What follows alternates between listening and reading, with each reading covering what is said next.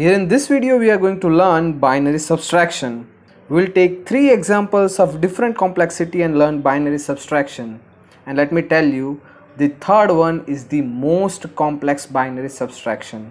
So without wasting time, let's get started. Actually, the binary subtraction is similar to the decimal subtraction. But the only difference is, here in binary subtraction there are only 2 digits, 0 and 1. When we subtract 0 from 0, we will get 0 in binary. And when we subtract 0 from 1, we will get 1 in binary. And when we subtract 1 minus 1, we will get 0. But the last option involves borrowing. When we try to subtract 1 from 0, practically it is not possible. So in that case, when we subtract 1 from 0, borrowing is needed. Because here you cannot subtract 1 from 0. So when you subtract these two, the subtraction is 1 and the borrow will be 1. But why and how this happens, I will explain it with the next example. So now let's jump to the next example. Here we are going to subtract these two binary numbers. We'll begin the subtraction with the rightmost column and then subsequently we'll move towards the left hand side. So here in rightmost column we'll subtract 1 from 1. So when you subtract 1 from 1, the answer is 0.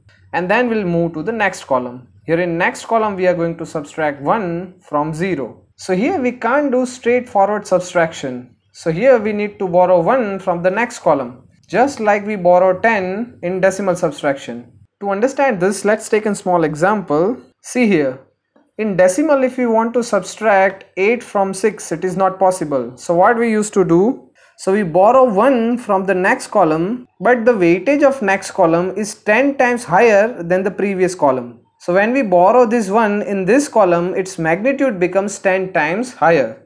So when we borrow 1 from here, it becomes 10 instead of 1. So we bought 1 from here, so it becomes 10, and what's left here, it's 0. Now we'll do subtraction. 10 plus 6 gives us 16. So 16 minus 8, that gives us 8. But in binary numbers, when we borrow 1 from the next column, the weightage of next column is 2 times higher than the weightage of previous column. So when we borrow 1 from here to this column, it becomes 2 times higher. And how can we write 2 in binary? That is 1, 0. So that is why when we borrow 1 from this column to this column, we used to write 1, 0 instead of 1. Now previously here there was only 1 and we brought that 1 into the next column. So what's left over here? That is 0. So now after borrowing 1 from the next column, this column has the magnitude 1, 0. So now we are going to subtract this 1 from 1, 0. So 1, 0 is actually 2 and this 1 is 1. So if you subtract 1 from this 2, the answer is 1. So that is why when you subtract 1 from 1, 0, the answer is 1. Now let's jump to the next column. Here there is 0, here there is also 0, so subtract this 0 from 0, the answer is 0. And here both the terms are 1, so when you subtract 1 from 1, the answer is 0. So this is simple subtraction. Now in next example we are going to see a little bit more complex subtraction than this. And before moving there, I would like to ask you that, are you enjoying learning this? If yes, then don't forget to hit the like button and subscribe to this channel, because your one like and subscription motivates me a lot to make this type of videos. So with this, now let's move to the next subtraction. So now here we are going to subtract these two numbers and we'll start with the rightmost column. So here both the terms are 1, so when we subtract 1 from 1, the answer is 0. Now here when you try to subtract 1 from 0, it is not possible. So what we'll do? Just try to recall. We are going to get borrow from the next column. So now we'll take borrow from the next column. So when you bring borrow back, it becomes 1, 0. 2 times higher. Now initially there were 1, but you borrowed this 1 to the previous column. So what's left over here? It's 0, right? So now it's time to subtract this 1 from this 1, 0. The answer is 1. Now let's jump to the next column. Here there is 0 and it is 1, so you cannot subtract this 1 from 0. So again we'll take borrow from the next column. So we'll take borrow from this 1, it becomes 1, 0 over here, and this becomes 0. So now let's again subtract this 1 from 1, 0, the answer is 1. And let's jump to the next column. So here we are going to subtract this 0 from 0, it's 0, 1 from 1, it's 1.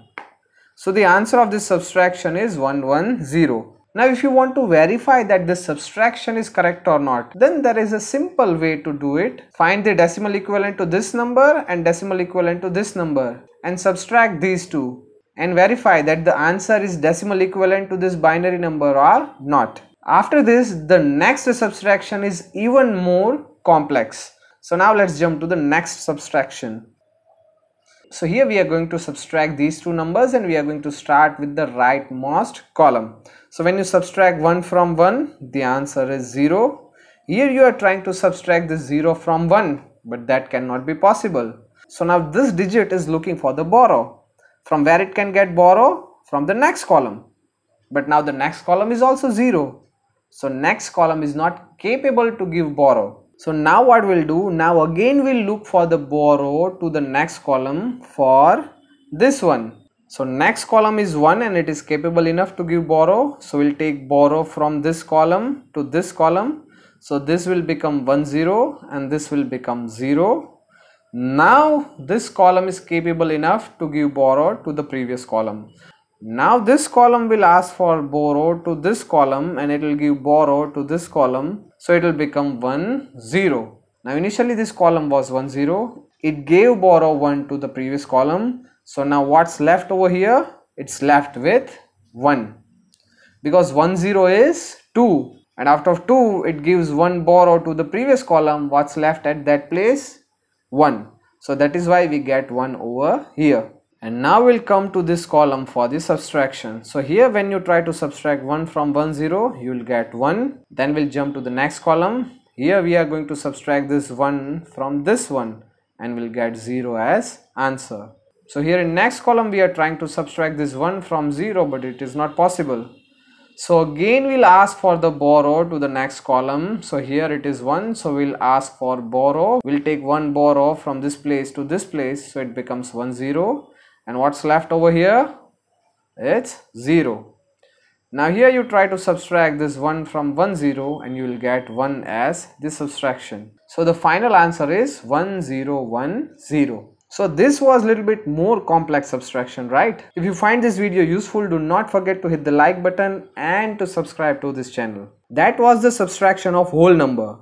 Similar to this, if you want to learn binary subtraction of a fraction number, then you can refer this video. And if you are interested in learning binary addition, division, subtraction, multiplication, or all arithmetic operations with octal number system and all arithmetic operations with hexadecimal number system, then you can refer this playlist. And if you are interested in learning logic gates with animations, then you can refer this playlist. These two binary subtraction is provided here for self-practice. Solve it right now and write the answer in comments to check your answer is correct or not. So see you into the next video of fractional binary subtraction.